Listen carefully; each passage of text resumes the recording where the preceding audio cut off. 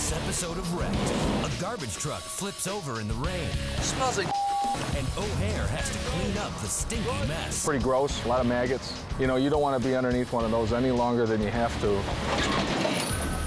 Service truck operator Julio wrecks 3 trucks, and now his job is on the line. I'm not proud of what I did. And a pickup truck gets stuck on an active railroad track. And the race is on to get it free before the train comes barreling through.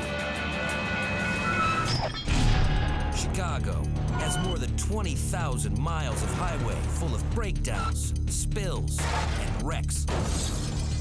It's a dangerous mess, and somebody's got to clean it up.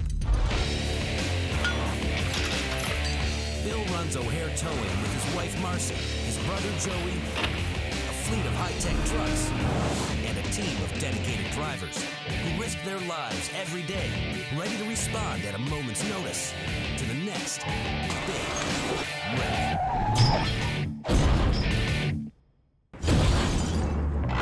An early morning thunderstorm sets in over Chicago, turning traffic into a gridlocked mess. As soon as it starts raining, everyone forgets how to drive. The rain sucks. Wet roads are the cause of 1 out of every 5 accidents. And for Bill Graziana, owner of O'Hare Towing, those are his kind of odds. The weather is beautiful if you're in the towing business. It's absolutely lovely. Nothing good's happened yet, though. The day's young. Something will happen here real quick. It doesn't take long till Bill hits the jackpot. The rain has caused a fully loaded garbage truck to lose traction on a highway off-ramp. When the truck had overturned, it was obviously, in my opinion, was going too fast for the ramp, and it was a little wet. Yeah, pile that corner up. They actually spun around and went the opposite way of traffic. Police have closed down 2 of the highway's 3 lanes. Ultimately, the key is get it up and get the hell out of there as fast as you can, because the less time you spend on the side of the road, the better off you are. But rain is making this tow twice as hard and a lot more dangerous. Hey, Jameson! Communication amongst the crew's hard. Jameson! You can't hear, you can't see. There's issues with having your big steel iron booms up in the air and you're in a lightning storm. You could end up with a problem. The weather isn't the only unpleasant part of this tow. it smells like There's another thing with garbage trucks, and we call it garbage juice. stinky truck. It's pretty gross, a lot of maggots. Then you add the rain to it, so it's something that, you know, you don't want to be underneath one of those any longer than you have to. This is gonna come down in my underwear. It's gonna be stuck up in my ass all day. My boxers are soaked. My inner shirt's soaked. Stinks. For some reason, my raincoat is at my house. It never ceases to amaze me when my guys come out and they don't have the gear that they're supposed to have. It gives me a little bit of poetic justice when they're soaking wet and their underwear's wet and their socks are wet. I really get a kick out of that. You're fine. Let's go. Bill and his team have no idea how much the truck weighs, so they take extra care when rigging up their boom and winch lines. Block on top and a block on the side. I got a nice lip right here. No, that's gonna crush. Put it in there. Now put a block in there and a block on top. You need to run the control.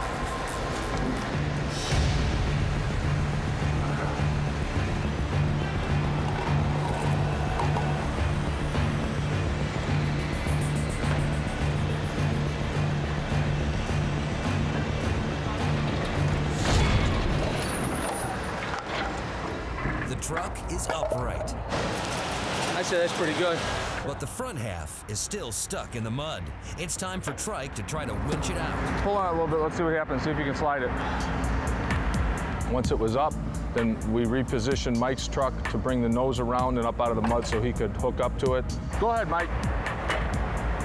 Just make sure you don't pin it on any wood. Watch the wood. It's got to roll back a little bit. I was a little worried about that incline with the garbage truck going down. Okay. Finally, the truck is ready to be hooked up for towing.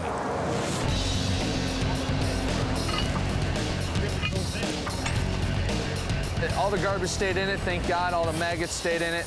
We didn't have to worry about all that crap, beer bottles or anything like that. But I got garbage juices all up on my boots and up around my thighs due to the ditch. It's nasty.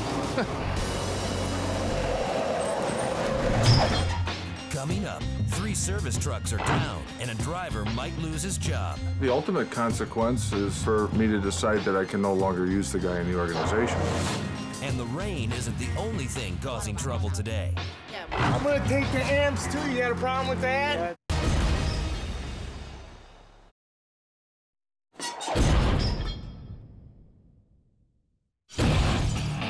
On rainy days like today, O'Hare Towing performs a lot of recoveries, but not all of them are massive wrecks. Sometimes a customer just needs a jump start or a flat tire change.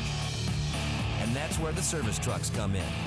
Service trucks are sent out to help with roadside problems, but they aren't equipped to do any actual towing. Julio Cruz is one of O'Hare's full-time service truck operators. Julio is a fella that I originally hired to help me cleaning the shop. I was told he was just a good kid and he needed a break. Okay, I'll check it out. When he first started, he didn't have a driver's license. I financed him enough to get the license, and when he got that, he started doing some pickup truck parts delivery, running errands. Julio has got a reputation as one of O'Hare's friendliest employees. That's what did it.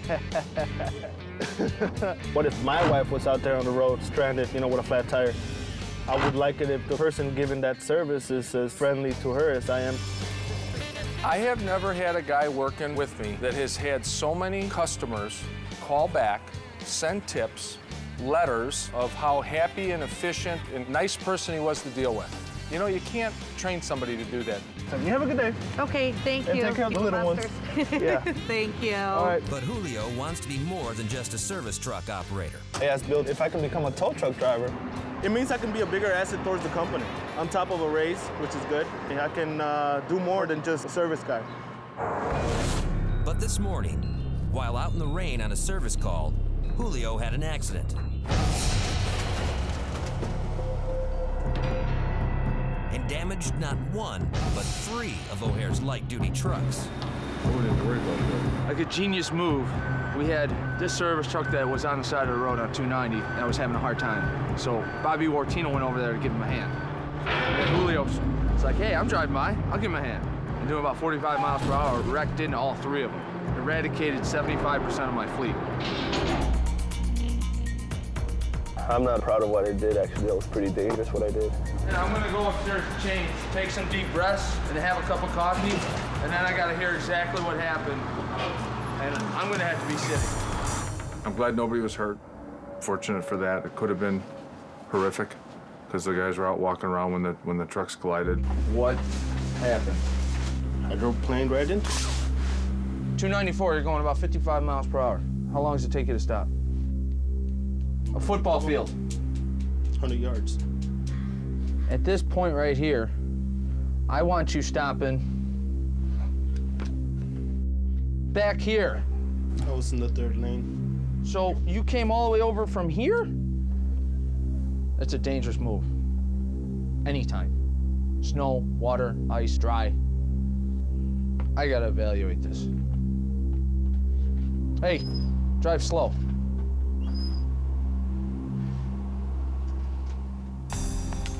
People have accidents, we take care of it.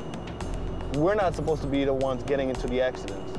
Ultimately, you know, the expense of fixing the trucks is going to come out of my wallet, and I try to spread my pain with a fellow that's involved, so he'll have to step up a little bit. People have accidents, we go clean that up.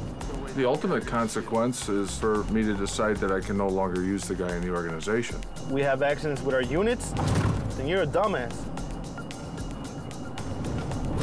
I'm a dumbass.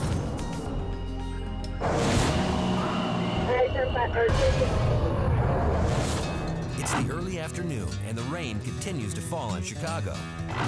Light-duty operator Chris Villages has just started his shift. They gave me an accident right off the bat. There's a minor 2-car collision a few miles away at the intersection of York and Crestview. When it first starts raining, the oil on the road's get a little slick, so there's a lot of accidents.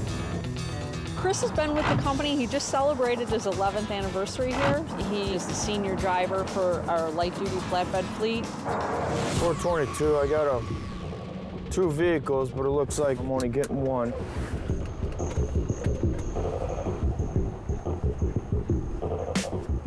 You're on your way to school? Do you need a ride? No, that's my Hey, you all right? What happened? Just lost control a little bit? When their vehicle breaks down, the only thing they got on their mind is their vehicle. Do I keep it? Do I get rid of it? Do I fix it? You gotta get their mind off their vehicle. Now you have to do laps. Yeah. Chris quickly gets the damaged car up onto his flatbed. Then he cleans up some remaining debris from the crash and heads back to O'Hare with the car in tow. But as soon as he unloads the sedan, he gets another call. I was just informed that we got another accident, so we gotta get out of here again. O'Hare's flatbed drivers are always in high demand.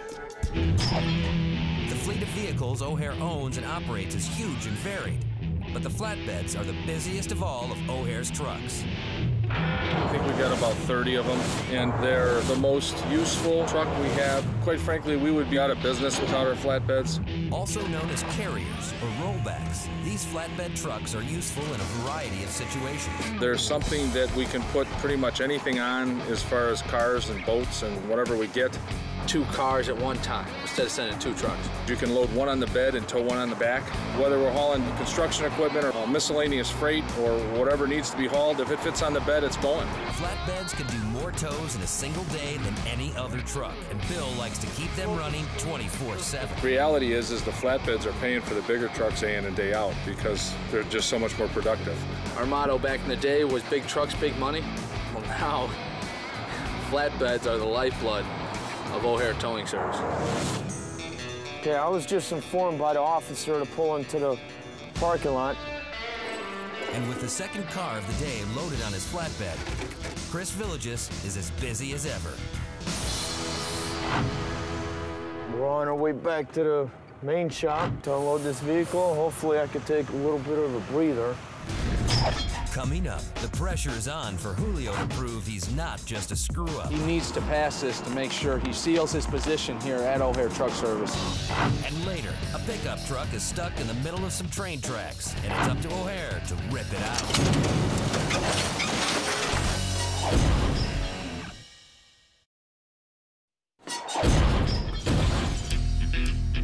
It's a little after 4 o'clock, and the rain continues in Chicago. For drivers of O'Hare Towing, it makes for a very busy day. Veteran driver Chris Villages has already responded to 2 calls and now starts his 3rd with a car already on the back of his flatbed. 422 to base, I got the vehicles, major rear end. Hopefully this Kia is front wheel drive. Something's going on with that guy over there. It's a major street, we gotta get this lane cleared, but we do need a flatbed to tow this Nissan because it's majorly crunched in the back. I already moved one. I just gotta get my vehicle secured, just get it out of the roadway. Another O'Hare flatbed arrives to tow away the wrecked compact car, and Chris can head back to the O'Hare shop for a much-needed break. Let me get out of here. Well, that's 3 calls within 3 hours. Hopefully I can take a breather. Back at O'Hare, Julio's day isn't getting any better. Not only did he damage 3 service trucks this morning, but now he's taking his level 1 certification test here at O'Hare. I'm so excited for you, I can hardly stand it. My loins are on fire right now. So the test is comprised of 4 different sections. It's about 25 questions a section, so it's about a 100-question test. After his accident this morning, it's make it or break it for Julio. This is a step to get into the towing world. I am a very firm believer, and I am a huge advocate of cross-training. Did you read the book? Yeah, I read this whole thing. If we have a proctor, which is a teacher that I bring in to do this, we can't administer it ourselves because it's a nationally accredited training certification, so it's a big deal. It's a big thing to coordinate. Your answer sheet is on the front page. Pull it out and begin to fill out the personal information on the front of the answer sheet. There's quite a bit riding on the testing. There's raises based on it. There's status based on it. I think Julio is flat-ass nervous and scared, and sometimes that's a great motivator. So I hope that's the case, and I hope he does well. He needs to pass this to make sure he seals his position here at O'Hare Truck Service. His driving record isn't the smoothest. He needs to pass this test. While Julio is already feeling the tension with the test, over at O'Hare's impound yard, things are already heating up. The man arrested earlier on suspicion of DUI arrives with his wife to collect his personal items. You're just getting property out? Is that what you're doing? Yeah. Okay. Sir, somebody's gonna stay. Why? It's part of the vehicle. My ass. You're not leaving this lot within sub. How the f are you gonna tell me I'm not taking my sub box? Because that's part of the vehicle.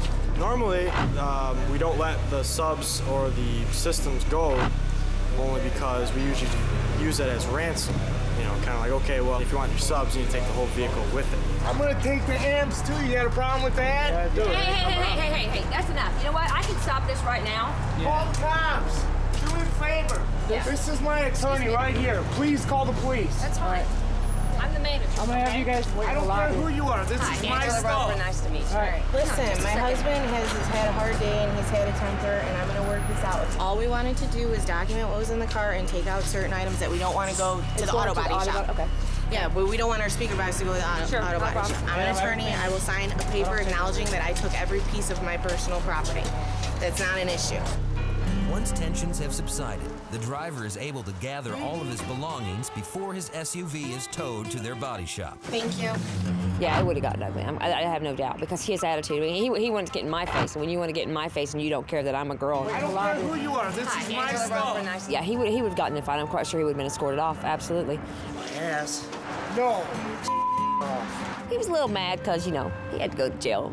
He found a little stuff in his car. And yeah, you know, stuff happens. Coming up, a pickup truck gets stuck on some tracks, and the O'Hare crew has to get it out fast. And the results are in. Can Julio keep his job? The outcomes weren't quite what I had expected.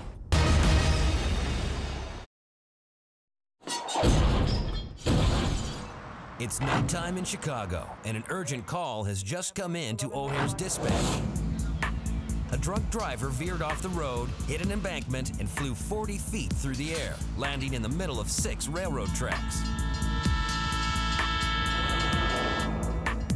The driver and passenger were rushed to the hospital. Will and Edwin arrive on scene and are told that trains are scheduled to come through every half hour. With no time to waste, Will knows he must get the totaled pickup off the tracks as fast as he can. They hook the 2 chains together. They hook the truck up to Will's wrecker and get ready to pull it out. About to lift it up and pull it over. Got it?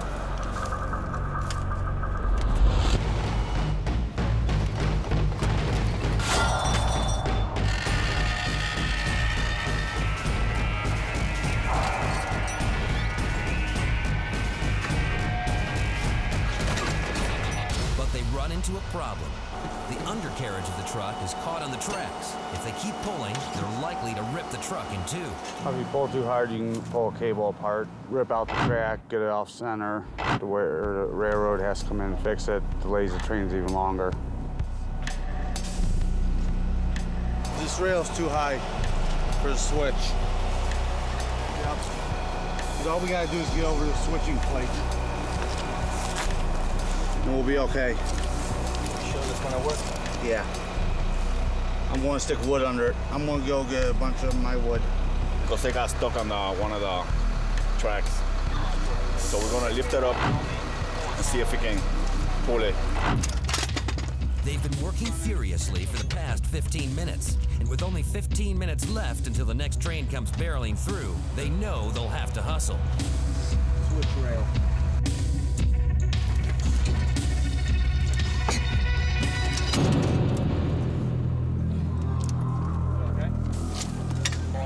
I want to get a block of wood underneath right there if possible.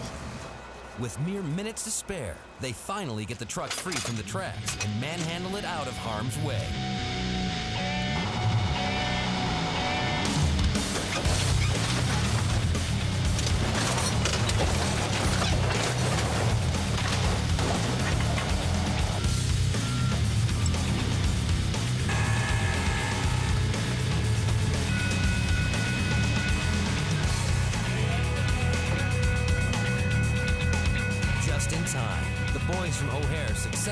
prevent one big wreck from turning into two huge disasters.